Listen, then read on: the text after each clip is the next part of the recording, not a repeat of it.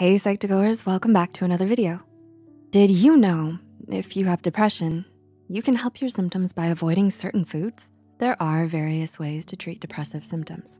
The most traditional route involves talk therapy and sometimes medication. But there are other ways to help battle depression. Self-care and changing your eating habits can be helpful too. Your gut health has a far greater impact on your mental health than you may realize. Research from clinical psychopharmacology and neuroscience shows that the microbiota living in your gut communicates with neurotransmitters in your brain and vice versa via the vagus nerve. So it makes sense that what we put into our gut can impact our mental health. Here are 5 foods you should avoid to help your mental health. Number 1, fast foods.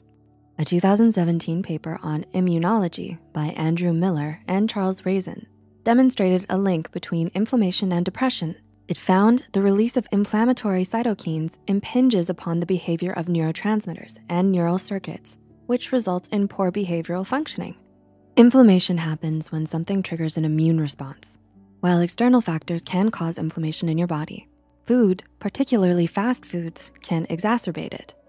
Fast foods typically contain high amounts of refined and artificial ingredients, which make you more susceptible to depressive episodes.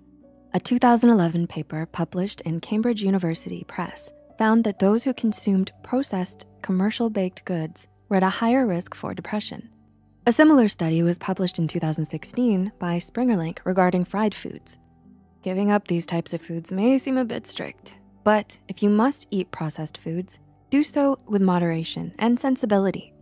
The best solution is to find healthier substitutes. Number 2, alcohol. Alcohol is another thing you should avoid if you have depression. It is a depressant as it slows down your central nervous system. Because it is a small molecule, alcohol can easily cross the brain barrier and neurologically affect it. It usually contracts your brain and destroys your brain cells while it depresses your central nervous system.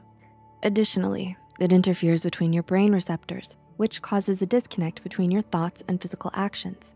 Long-term consumption of alcohol can cause neurocognitive deficiencies and neurodegeneration. It's common to grab a glass of wine or champagne during celebrations, but always drink in moderation.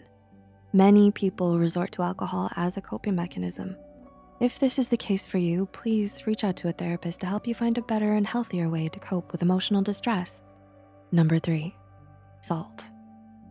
Salt is vital when preparing food. It helps highlight the flavor of the ingredients and makes the meal taste better. Also, some salts provide minerals to our bodies. However, in some cases, salt, table salt especially, can be harmful to our health, as it is a refined salt that lacks minerals. This is the kind of salt that usually leads to high blood pressure and heart disease. Not surprisingly, salt can also cause other complications. Studies have shown that salt increases inflammation, harms gut microbiomes, and affects blood flow to the brain. The use of salt can also cause or worsen depression and impair cognitive function. So instead of dousing your food in salt, add a sprinkle.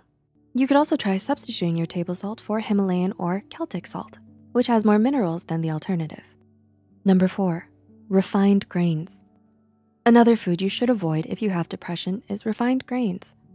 Unfortunately, most of our favorite foods like pizza, pasta, and cake are culprits of worsening mental health.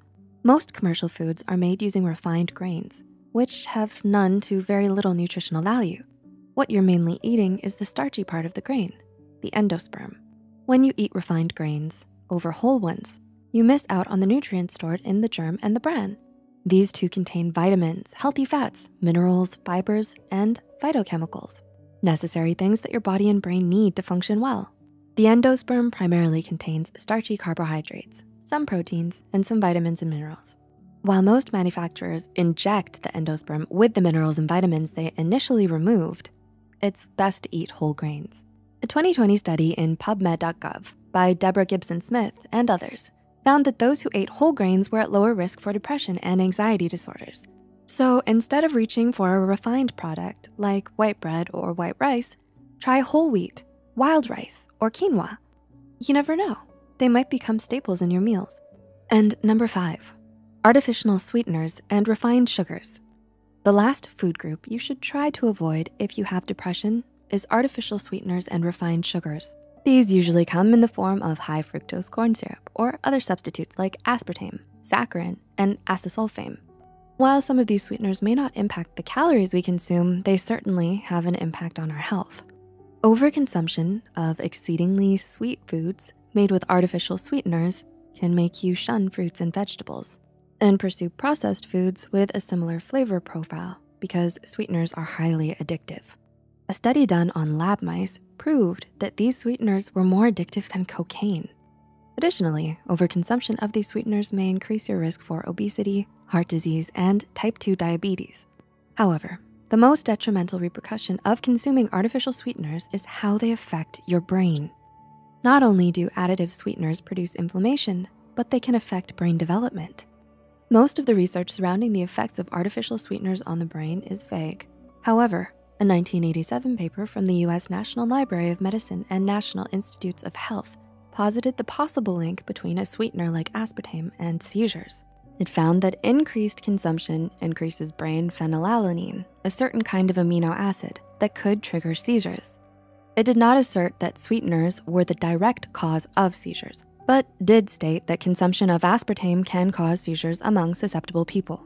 Additionally, a more recent paper by Arvind Chaudhry and others in PubMed.gov explored the neurobehavioral effects of aspartame and its metabolites. They measured neurophysiological symptoms caused by aspartame and warned about adverse neurobehavioral effects. Overall, try not to consume artificial sweeteners. If you have a sweet tooth, opt for foods that contain sugar in their natural form, like fruit. Your mental health begins with your gut health. So treat yourself kindly and make sure you provide your brain and body the nutrients it needs.